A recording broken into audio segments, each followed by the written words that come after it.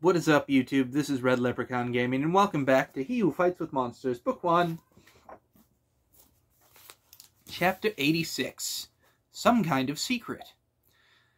This construction completely predates the founding of Greenstone, Clive said, examining the side of the passage they were in. Maybe if we look around, Jason said, we might even find something more interesting than a blank brick wall. The construction itself is fascinating enough, Clive said. Are you familiar with the Sky River Aqueduct? The building techniques are identical. There's no mortar connecting these bricks, yet they form a watertight seal. Remember that we're under a swamp right now. That explains the stale air, Jason said, making a distasteful expression. It must have been tricky to build, Humphrey said. Beyond tricky, Clive said. Even with powerful and sophisticated magic, it would have been an outrageous undertaking. Maybe it wasn't built under a swamp, Jason said. If the same people who built this also built the big aqueduct, then they might have made this place when there was no delta. Before the aqueduct, the river would have just spilled into Sky River Gorge, right? That's a good point, Clive said. We should get moving, Humphrey said. We need to find a way down if we're going to figure out what happened to this adventurer. Clive nodded his agreement, taking out a recording stone and throwing it to float up over his head. It joined the other crystal floating there, which continually restored his mana. Humphrey had the same essence ability, both men acquiring it through the magic essence. I'm going to record everything we see, Clive said. They set off down the corridor, the floating motes of light from Jason's cloak illuminating the way forward. What they found was a large complex buried underground, with very little to indicate its purpose. Every room and every corridor was empty, small chambers and large halls with nothing but bare, blank surfaces. Everything has to have been taken away, Clive said. Even if this place has been here for centuries, there would at least be remnants of furnishings. This complex is at least the size of a large village, Humphrey marveled. We haven't even found a way down yet. It had to be the site of some massive undertaking, Clive said. No one builds all this for temporary occupation. Their exploration brought them to a stairwell, but the brick stairs were warped and molded together. It looked like the steps had melted and reset from a staircase into a ramp, covered in spiked protrusions. Some kind of stone-shaping power, Humphrey said, crouching to look closer. These stairs were altered to impede anyone looking to go down them. I think this place was attacked. Maybe whoever they were defending against plundered everything away, Jason said. It might explain why nothing's left. Do we try and use the stairs? Clive asked. They don't look pleasant to navigate, and given how big this place is, there should be another way down. The others might be like this, Humphrey said. We have time to check, Jason said. That looks entirely too pointy for my liking. They eventually found another set of stairs, this time in the original condition. They descended deeper underground, the stairwell switching back with multiple landings before they reached the next level down.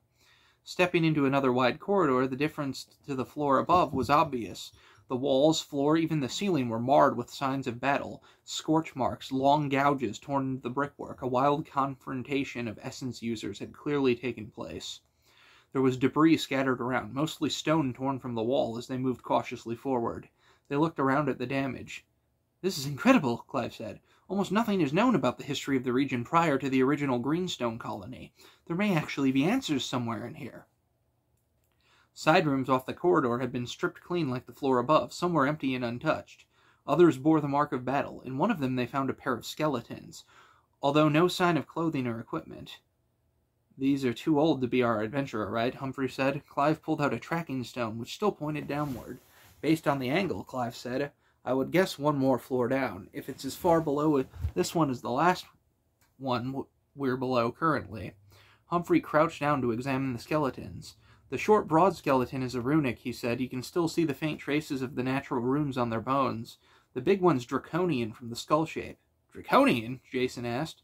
They're a race that claims to have descended from dragons, Clive said, although the claim is not fully substantiated. They have scales and they breathe fire, Humphrey said. I'd call that a fairly substantiated. He panned his eyes over to the ancient skeleton. You think there would be rotted clothes or old boots or something. There's no rusty old weapons, no tools, no jewelry. These bodies were stripped. The whole place was stripped, Jason said. It's like whoever invaded didn't want to leave a trace, not of who they were, or even what they were attacking. Then why did they leave the bodies, Humphrey asked. Why not just take the bodies instead of stripping them and leaving them behind? No one likes carting bodies around, Jason said. No one you'd want to make friends with anyways. Maybe they were convinced that just bodies wouldn't tell people anything. Could have been due to some religious practice, Clive suggested. A lot of religions have taboos about corpses. Perhaps there are more bodies deeper in, Humphrey said. Maybe they'll have answers. They continued exploring, finding more bodies that offered no more clues than the others. They came from every civilization-building species: humans, elves, Leonids, Celestines, Runic, Smolder, and Draconian. They were starting to get a sense of how things were laid out based on the 2 floors they had explored, and ended up standing in front of a wall. More earth-shaping, Humphrey said. This should be a stairwell, shouldn't it? I think so, Clive said. The wall was made up of warped green stone, which had clearly spent time as a fluid before hardening. They continued searching, discovering the wall of warped stone.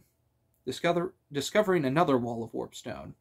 I'll try and cut through it with my big sword, unless someone has a better idea, Humphrey said. Do you have any more of that acid, Jason? I used it all getting here, Jason said.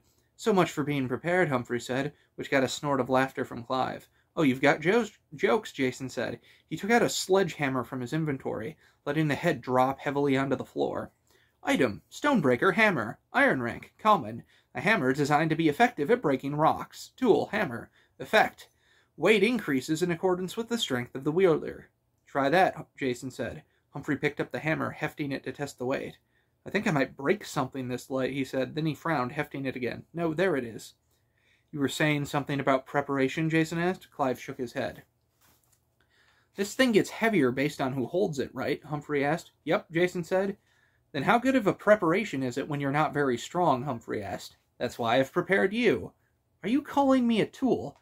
Humphrey, Jason said, placing an earnest hand on the big man's shoulder. You are far more useful and versatile than some ordinary tool. You're a complete tool. I'm also holding a sledgehammer, Humphrey said. Jason skittered back. As you were, mate. Clive stood next to Jason as they watched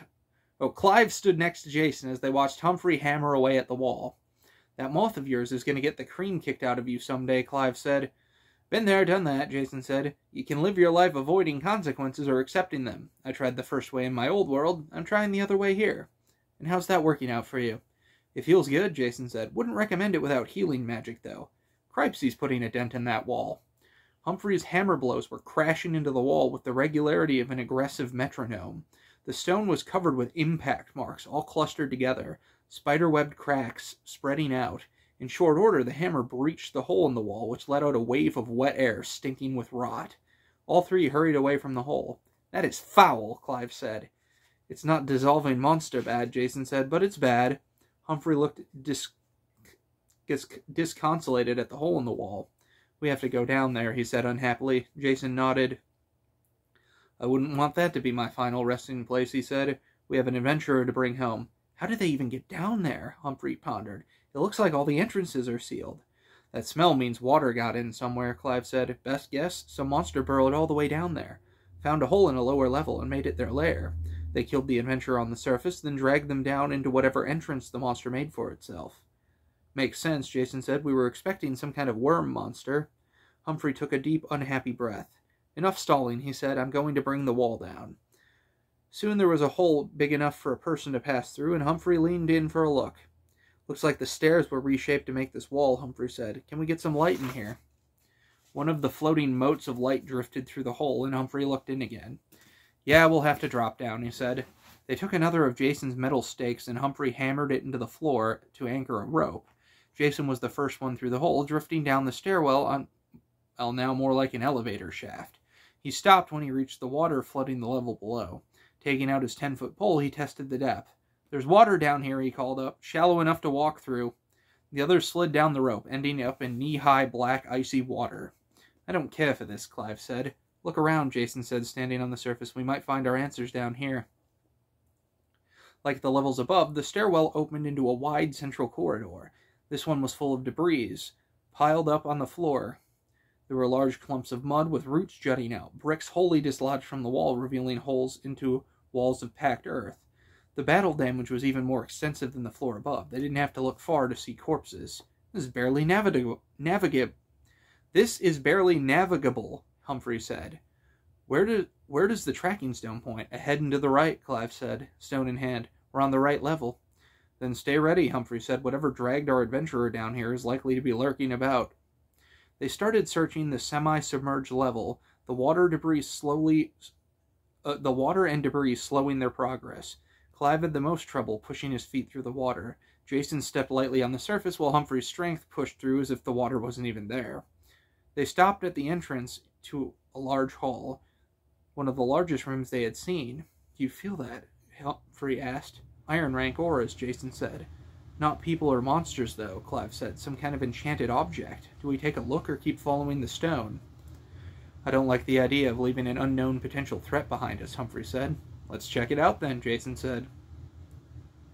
They moved into the hall, Jason's light motes spreading out to illuminate the space. Flooding aside, it looked like the most intact room they had countered so far. Everything was rotted, rusted, or ripened, but the walls were lined with what looked like the hall's original contents. Vertical banners, blackened with rot, hung from the walls. Stone statues were covered in black fungus and erosion, while weapon racks of metal and wood had largely collapsed as their integrity gave out. At the back of the room were what looked like strange statues, mannequins of stone with segmented body parts connected by lengths of metal. They were the source of the auras, 28 of them. They were standing in what was clearly meant to be 4 rows of 10, like soldiers at attention, but a dozen spots were empty. "Combat dummies," Humphrey said. "They're giving off this strong of an aura. They're almost completely alive." "I'd like to take one," Clive said. "You can learn a lot about a culture from their magical objects." "We'll have to put them down first," Humphrey said. "They'll probably attack if we get close enough to unleash our auras." "Let me put some spells on you then," Clive said. He cast 2 spells each on Jason and Humphrey. The first made them glow briefly with a red-gold light. "Mantle of Retribution," Clive said. "Anyone that hits you will take damage." The second one caused a ring of runes to start floating around them like a slow-motion hula hoop. "Rune Mantle," Clive said. "Consumes a random rune to trigger an effect each time you're attacked." "Do you have anything that doesn't require a monster to hit me?" Jason asked. "If the monsters can't hit you," Clive said, "then what do you need extra magic for?"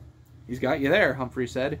Dragon-scale armor appearing around him, his giant winged sword appearing in his hands. It was too big to swing in most of the complex, but the hall they were in had plenty of room.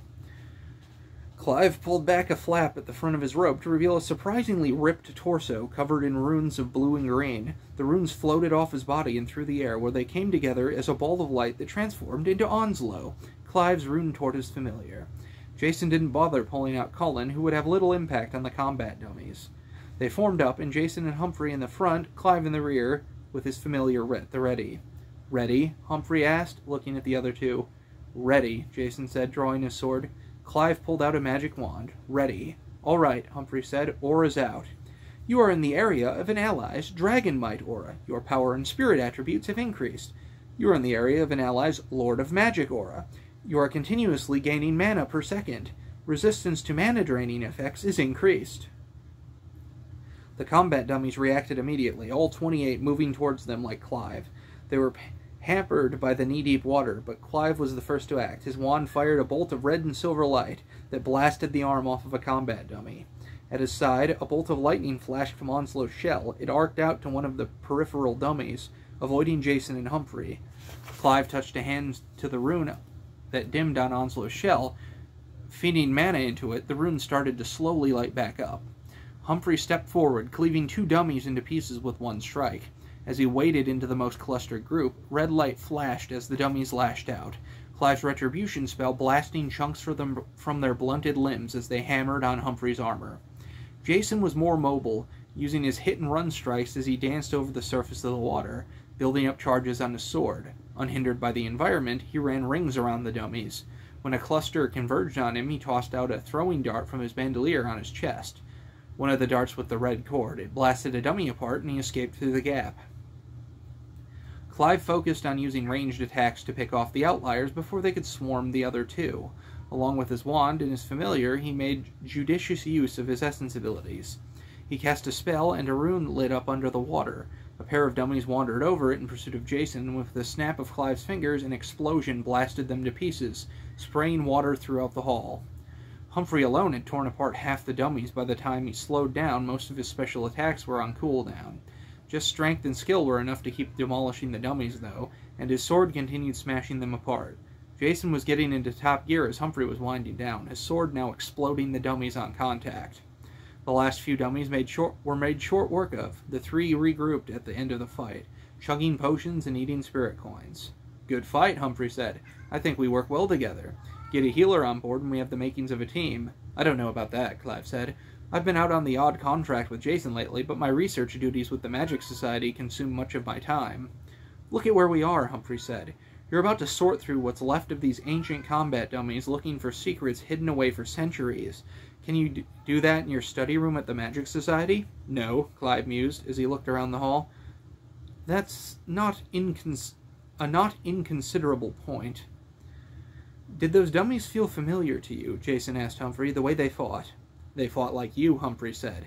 I wasn't sure at first because the water slowed them down, but that was your fighting style, right? I think so, Jason said. Where did your style come from? Humphrey asked. I'd never seen it until you and I started sparring.